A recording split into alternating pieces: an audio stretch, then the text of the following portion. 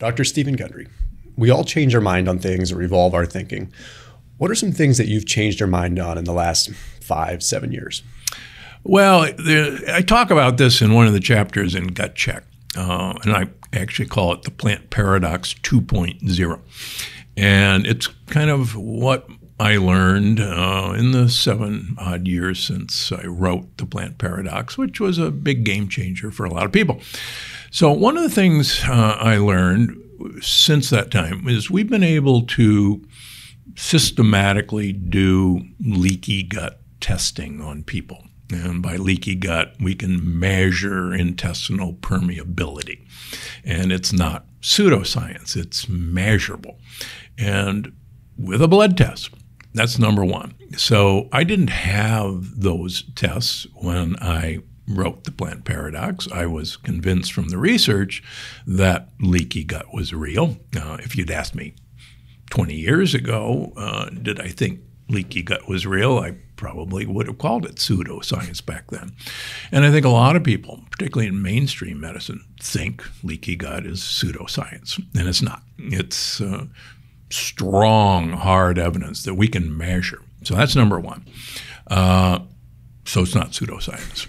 Number two, the causes of leaky gut were actually pretty much right on of what I predicted they would be. Let me give you an example. Every patient with autoimmune disease that I see, and my practice is now about 80% autoimmune patients who aren't getting any better or want to get off their biologic medications for multiple really good reasons. 100% of those people, number one, have leaky gut. Number two, 100% of those people have IgG antibodies to wheat germ agglutinin, which is in whole wheat, all the various components of gluten, and non-gluten wheat proteins, which is about 25% of the proteins in wheat. These are also in rye and barley and mostly in oats. So 100% of people with an autoimmune disease have antibodies to the various forms of wheat. 100%. Wow. Wow. And even a lot of these people are gluten-free. Some of my patients have not eaten gluten in 10 years, and yet they have active antibodies to the various components of wheat. Does this have to do with like the prolamins and kind of how that ultimately signals the same kind of immune response? Because someone doesn't have to be celiac to have a gluten intolerance, right? Oh, that's right. Celiac is just kind of the tip of the iceberg. And I see a number of patients with active celiac disease who are gluten-free. And I've written about that in the Plant Paradox. 70% of people with biopsy-proven celiac disease, and the gold standard of celiac diagnosis is still an intestinal biopsy. Now, we have really good blood tests for it as well, but the gold standard is a biopsy. So you take people with celiac disease with an intestinal biopsy, put them on a gluten-free diet, follow them for 1.5 years on a gluten-free diet, and 70% of them still have celiac disease by intestinal biopsy. Now, the point of the Plant Paradox was, well, it's the other things besides gluten that were the troublemakers. For instance, I wouldn't have guessed that 70% of people who are sensitive to wheat are also sensitive to corn, and a ton of them, 70% of them. And corn is one of the mainstays of a gluten-free diet. That's a good point. Oops. Yeah. So I think that's what I postulated I was going to find when I wrote the Plant Paradox, but to actually see it in black and white, that 100% of people with an autoimmune disease are sensitive to various components of wheat. So does this mean they're just having flare-ups in completely different capacities? Do you tend to see, if someone is dealing with some kind of autoimmune condition and they have a reaction to a mycotoxin or something in a grain versus a barley versus, do they tend to manifest in different ways, or is it just kind of like, hey, this is one general flare-up that happens?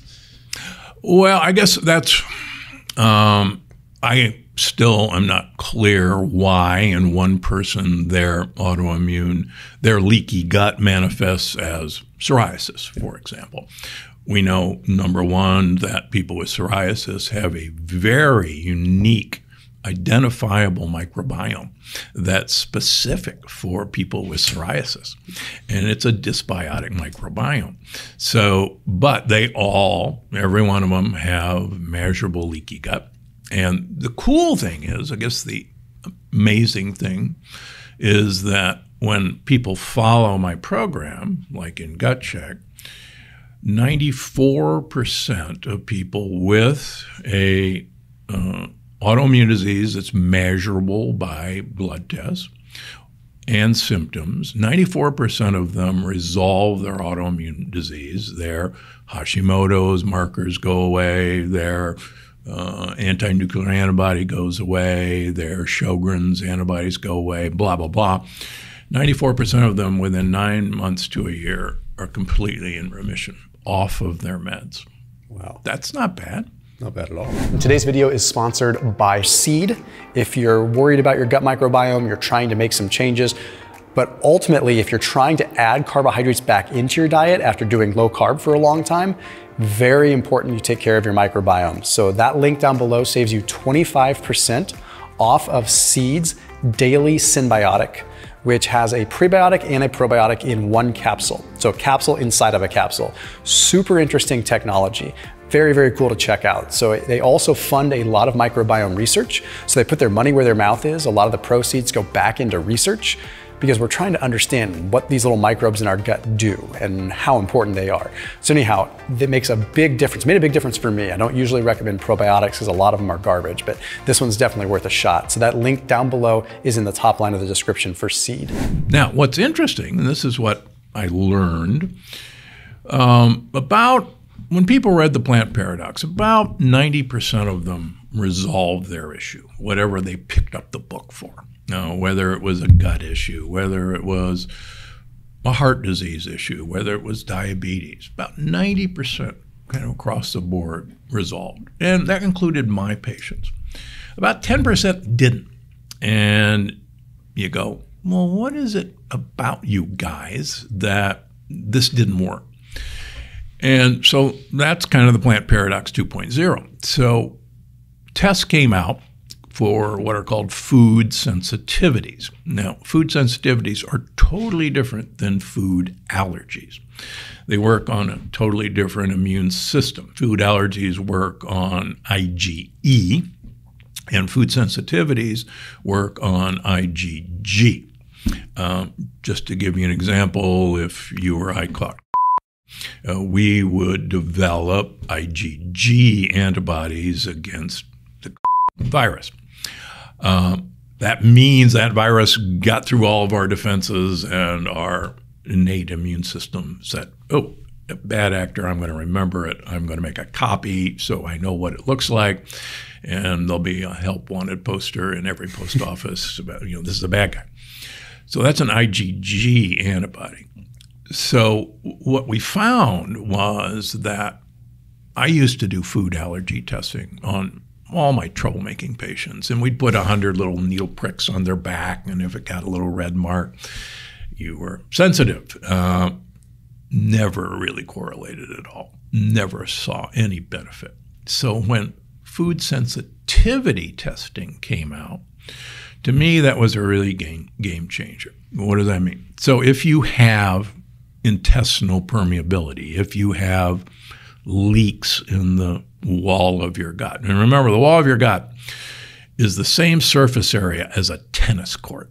From your mouth down to your rear end. There's a tennis court in all of us. And we got a design flaw. It's only 1 cell thick. And everything that we eat, everything that lives in us is only 1 cell away from the rest of us. And lining our intestine, 80% of all of our immune cells, all of our white blood cells, are lined up right next to the wall of the gut. Why? Because there's only 1 cell between mischief and us. And so that's the border. So if you have a break in the border, and that was worked out by Alessio Fasano, who's a pediatric gastroenterologist now at Harvard, proved how it happened, proved how you can measure it. It's not pseudoscience. So if you have leaky gut, now your immune system can actually see particles of undigested food that would never have been seen before because the food was broken down into sugars, amino acids, and fatty acids and absorbed. But let's just suppose we've got a gap. Now, let's just take one that's kind of fun. Let's suppose you like broccoli a lot and you have leaky gut and you eat a lot of broccoli. You could develop IgG antibodies to broccoli, even because you're eating a lot of it. And imagine your immune system, all of a sudden a literal piece of broccoli gets on the wrong side of the wall of your gut, and your immune system says, what the heck? I have never seen a piece of broccoli before. That's foreign to me. That's a splinter. And I'm going to make an antibody to it because it's foreign. I've never seen it before. And if I ever see it again, I will attack it. So when we started actually looking at food sensitivities, all of a sudden, this whole Pandora's box opened up. And we started seeing, oh my gosh, for you, the culprit might be romaine lettuce. For somebody else, the culprit might be bananas, and so on down the line. And so when we started in my mischievous patients doing food sensitivities, it was like the light bulbs went off. And the cool thing is, and where I'm going with all of this is, once we identify, okay, here's the troublemakers, here's who your immune system is interested in, let's take those out of your diet. Let's take the offenders who are causing leaky gut in the first place, and I still am convinced that lectins, for instance, gluten is a lectin, are the troublemakers for most people. Let's take all those out of your diet. Then let's watch your markers for leaky gut and watch them go away. So within 9 months to a year, most people who follow the program, their leaky gut is gone. What's really cool is the immune system gets retrained. So all those people who now no longer have leaky gut, all their antibodies to the various forms of wheat are gone. They've forgotten how much they hated gluten or wheat germ agglutinin. They're no longer there. And they forget how much they hate broccoli, just to use that as an example. And that's what's really empowering. So the carrot on the stick that I hold out for my patients is, look, I'm a really nasty guy. I'm going to take away probably some of your favorite foods. In exchange for you being miserable with me taking away your foods, your autoimmune disease will resolve, you'll feel better, you'll get off your medications, and then, good news, we can actually measure when it's time to reintroduce these foods. So are you looking at, like, what are the measurable markers nowadays, or some of them? Are you looking at lipopolysaccharide levels? Are you, like, how are you determining leaky gut these days? Well, you know, it's interesting. When Alessio Fasano first described this years ago, and he was interested in gluten. Gluten, if it can get to the wall of your gut, hits a receptor, and it makes a compound called zonulin. Now, zonulin then attaches to a second receptor, and it flips a switch that breaks what are called tight junctions that kind of hold this border together. The tight junctions are made, among other things, of actin, and most bodybuilders know actin and myosin of how our muscles contract. So it's the same molecule. So when he first described this, everybody, including me, said, hey, this is great. All we got to do is measure zonulin levels, and if zonulin's elevated, bingo, we know that you got leaky gut. Oops, when we started doing that, only about 10% of people had elevated zonulin levels, people that we were convinced had leaky gut.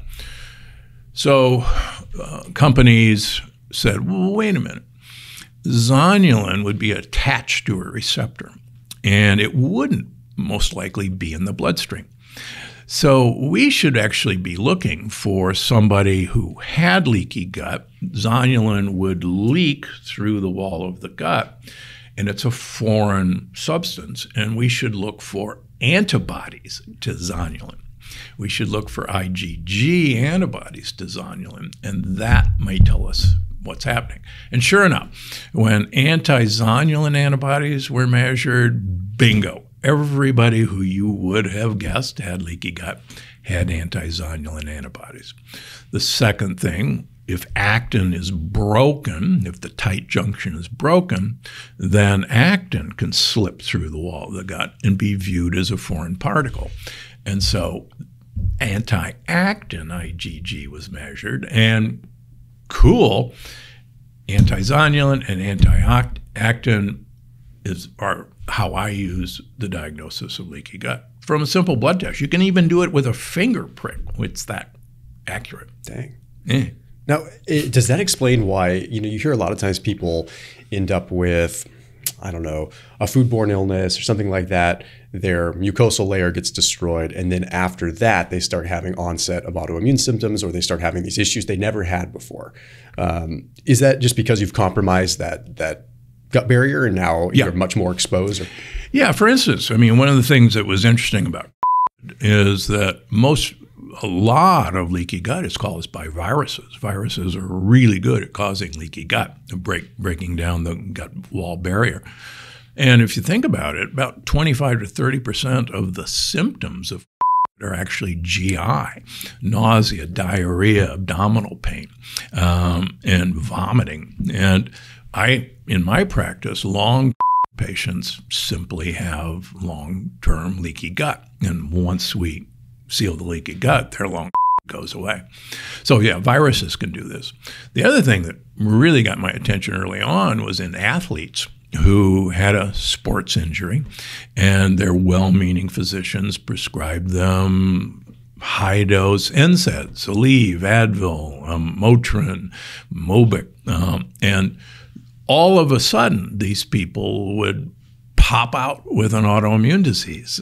Some of them devastated, and they're going. And these are healthy teenagers and young adults who all of a sudden developed this autoimmune disease after taking these. And as I described in the plant paradox, one of the best ways to destroy your mucosal barrier is to take an Advil or an Aleve. It's literally like swallowing a hand grenade. Yeah. Yeah, you're looking at COX-2 inhibition completely. You're just completely I'll tell my own story real quick. Hey, back in August, I ended up with Cryptosporidium. I got a parasite. Yeah. And lo and behold, a month and a half later, I'm showing markers for RA. Yep. I'm an athlete, healthy person, eat a healthy diet, and it's just, granted, I've been able to bring those numbers back down because I know what to do, but it's just case in point, right? What about for people that, you look at endurance athletes that deplete their gut barrier as well, right? Oftentimes you see endurance athletes touting, well, take glutamine to support, which, right or wrong, at least their head's in the right place. You see the same kind of thing, right? Like overtraining, or you're just depleting, and it's the same kind of thing. Does the same thing happen with chronic stress as well?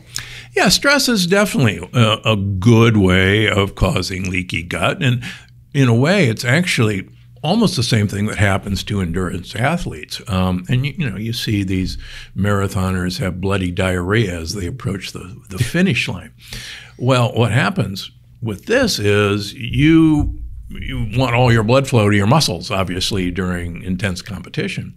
So you actually take away the blood flow from the intestinal wall, and it literally gets ischemic, and the intestinal wall starts sloughing. So that's where this bloody diarrhea comes in these folks. Thanks. And people don't realize it's the exact opposite occurs. For instance, if you eat before any exercise or any athletic competition, most of your blood flow is diverted down into your gut, the last place where you want it to be. And when I was growing up, our mother wouldn't let us go swimming for an hour after we ate breakfast or lunch because we would get cramps and die. And there was a bit of truth to that wives' tale because most of your blood flow was diverted to your gut and you didn't have enough blood flow to your muscles. And technically, you could have cramped up and drowned. Yeah, so we had to set, she set the alarm clock and say, okay, you're in for an hour and then you can go. No, I mean, it makes a lot of sense. Where have you changed your stance on any specific foods, any specific vegetables, or is a lot of it coming down to, hey, it's a little bit more bio-individual based upon like what's causing an issue with you? Well, one of the things that has surprised me is we started doing more specific testing for the components of dairy and the components of egg, either egg white or egg yolk, is that a large number of my patients with autoimmune diseases, at least initially, react to almost all forms of dairy and egg white and egg yolk. And that surprised me, but it was there and staring me in the face. And I talk about in Gut Check, look, if you've got an autoimmune disease, for now, give up all forms of dairy and give up eggs. And that's something that's changed with me. Now, for most people, we can get it back to them. Fermented dairy, actually, casein, which is one of the trouble-making proteins in dairy, is broken down with fermentation and makes it a more favorable form. So when we add dairy back into people, we add usually sheep and goat cheeses back or sheep and goat yogurts back. But dairy was a surprise to me about how many people react to it.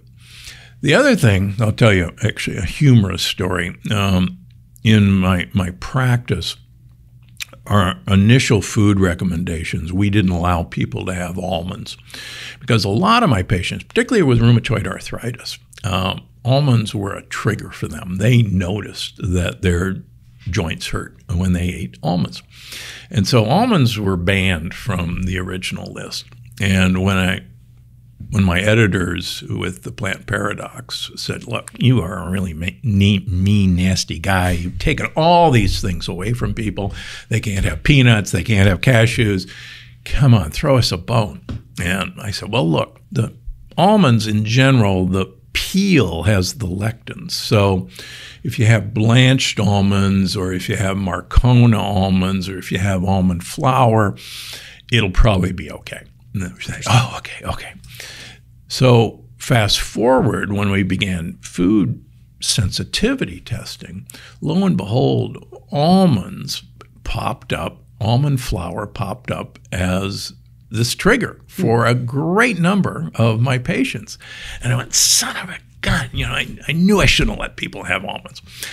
So I have a list of the top 12 worst offenders that really surprise people, but almonds are number one on the offender list. You know what's wild is, for 10 years I did a ketogenic diet. Right? That's a lot of my channel was built talking about that.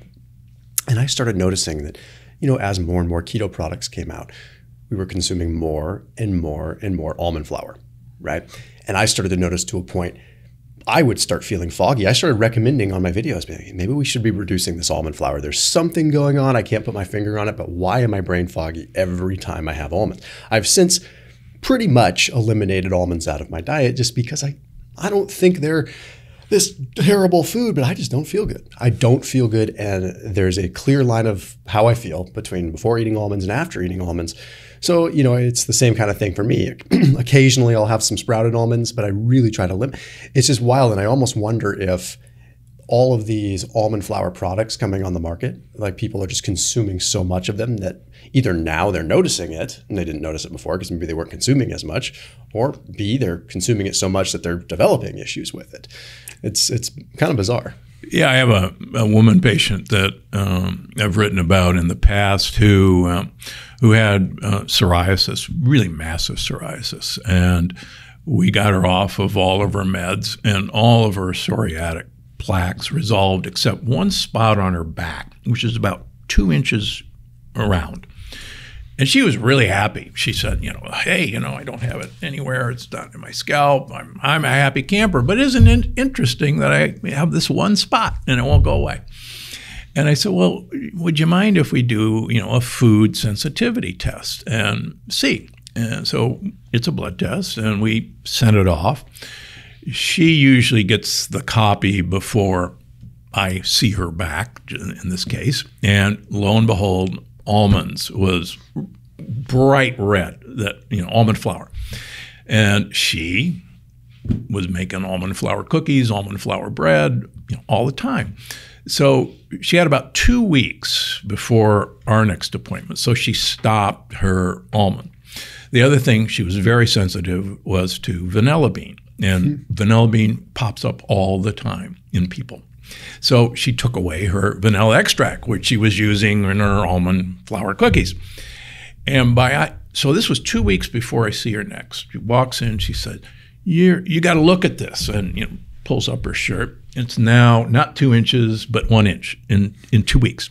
And she says, it was, the almond flour and the vanilla bean. And I've got an NHL star who was literally dying of Crohn's disease.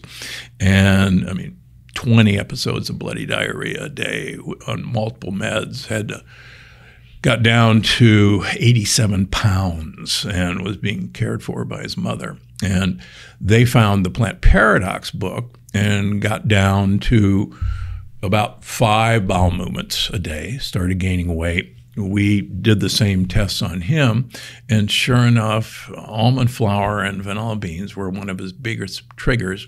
He's now back playing in the NHL. Holy cow. Just getting rid. And it's like, what the heck? Almond flour and vanilla extract? And the hilarious thing is, so with those patients, I say, the great news is that imitation vanilla extract is just fine for you to use. I can't believe I'm saying that, right? That's interesting. And I've heard you kind of talk about this before, and it's made me scratch my head. This is an interesting story. I've always had a big sensitivity to poison oak, like always, very sensitive to it ever since I was a young kid. About 4 or 5 years ago, I got a really bad systemic bout of it. Really, really bad. It was in my airway. It was really bad.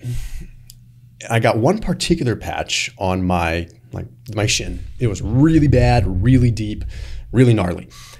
Okay, that subsides. It was a miserable 6-8 weeks of not sleeping and whatever. Anyway, now, this is funny.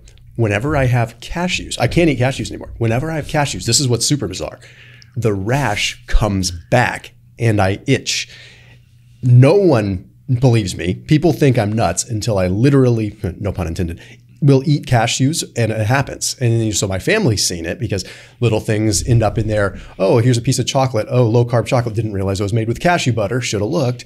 And then I'm like, oh, I'm itching. I'm like, holy cow. The rash is appearing like where I had poison oak.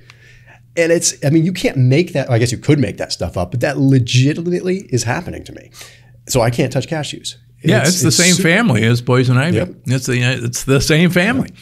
And it's amazing. I was on shows. There was a juice company. The young lady was listening, and we were talking, and she was a big fan of cashew milk, and she had really bad GI issues, and so she gotten rid of dairy, and she was using cashew milk, and she overheard me saying, "Man, cashew milk and cashews, if you like swallowing poison ivy, go right ahead."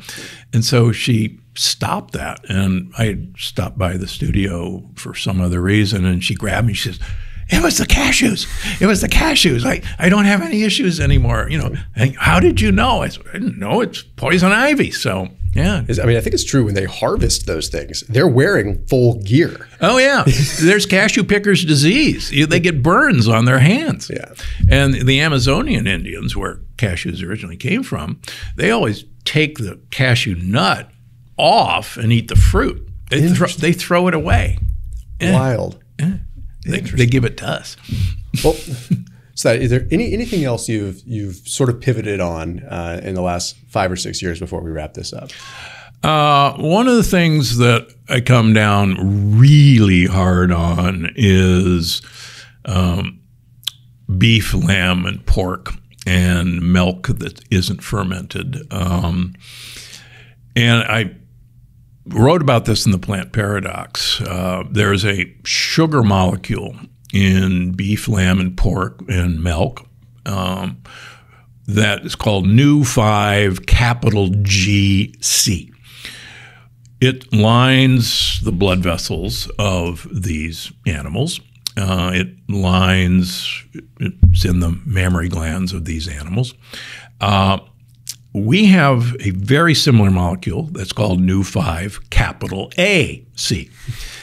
Nu5GC and Nu5AC are identical except for one molecule of oxygen. They're otherwise the exact same molecule. They're a sugar molecule, sialic acid. Now, our gut wall has these sugar molecules. The protective layer of our blood vessels, which is called the glycocalyx, and there won't be a test, is lined with Nu5AC sugar molecules. The blood-brain barrier, the thing that protects our brain, also has a glycocalyx that's made of Nu5AC. Our joint surfaces are made of Nu5AC. Unfortunately, when we eat Nu5GC, it's absorbed and we make an antibody to it, an aggressive antibody to it as a foreign substance.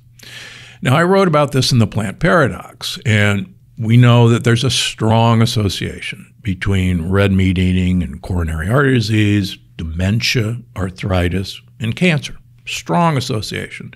Association does not mean causation.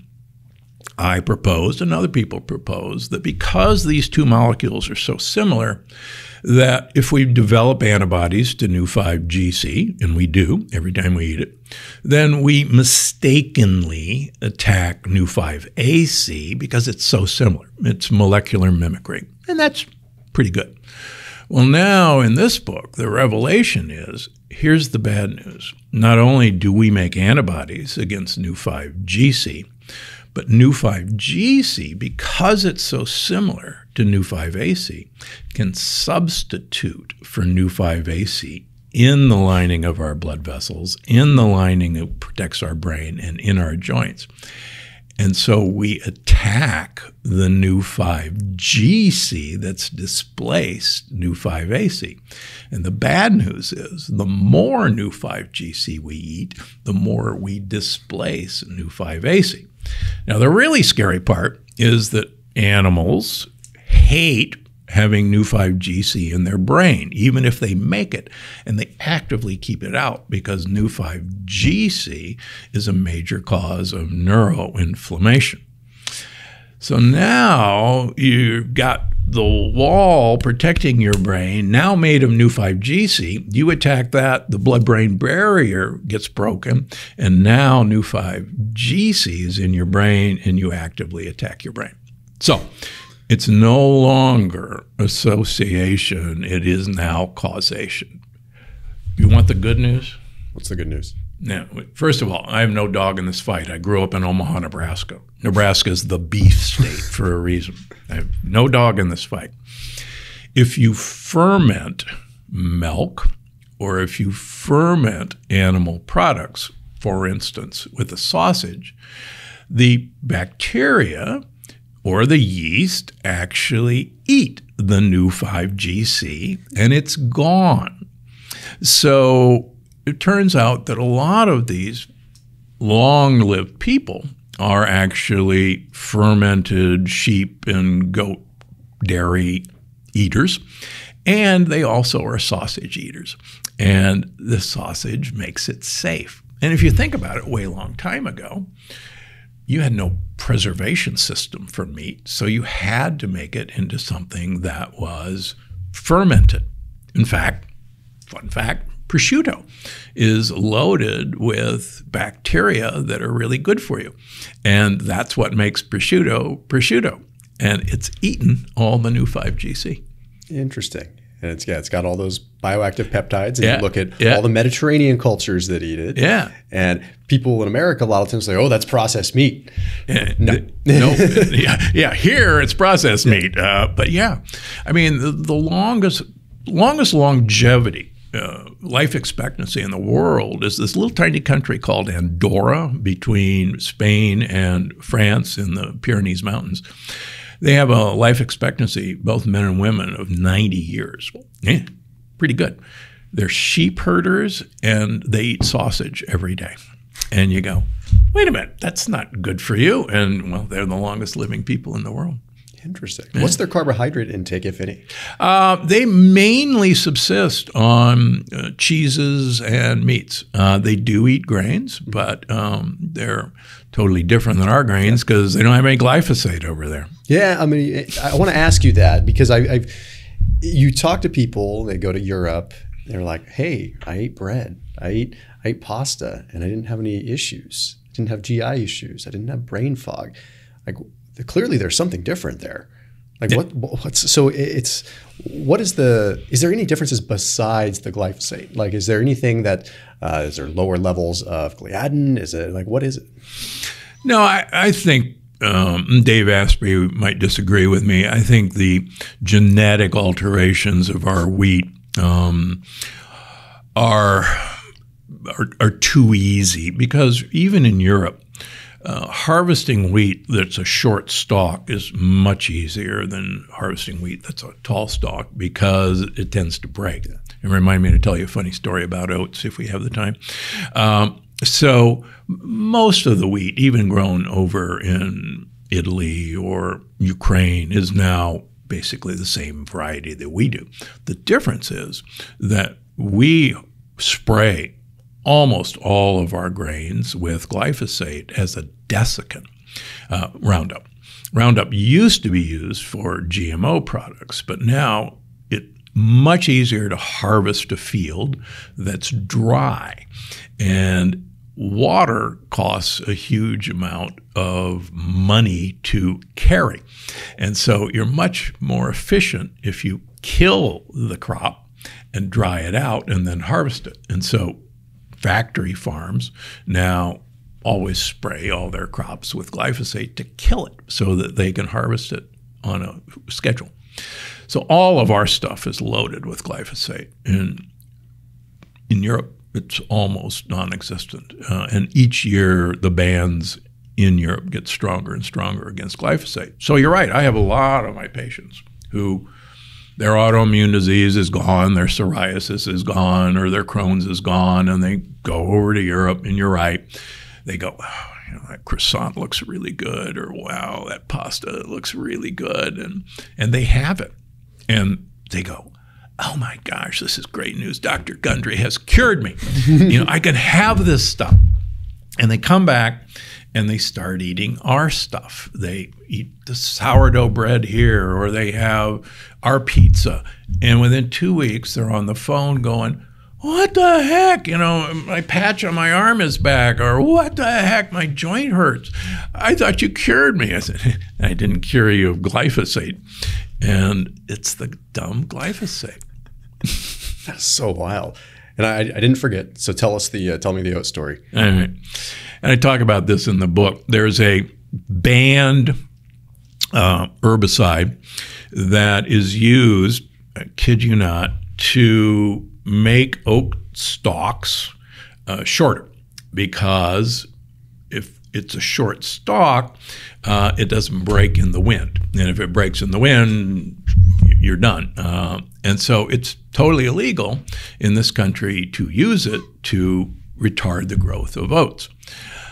But it's not illegal to use in other countries. And the EPA set a bare minimum standard that this agent shouldn't, be on this. During the former administration's tenure, the EPA was told to loosen the rules for this herbicide. And now all of our oats, including all of our healthy oats like Cheerios and old-fashioned Quaker oats, are loaded with this herbicide, which is banned as unfit for human consumption. Interesting. Just so we can have short stalks. Interesting. Yeah. Oh well. Yep. Oh, well. Well, Dr. Gundry, where can everyone find your new book, and where else can they find you? Well, wherever you want to order your books, Amazon, Barnes & Noble, Target, it'll be there. I've had multiple New York Times bestsellers, so go to your local bookstore. You can be assured that they'll order it because my books luckily sell well. Please help the local booksellers. It was a disaster for them, and they need all the help they can get. So go visit your local bookseller. Agreed with you there. Well, Dr. Gundry, thank you so much. Hey, thanks for having me.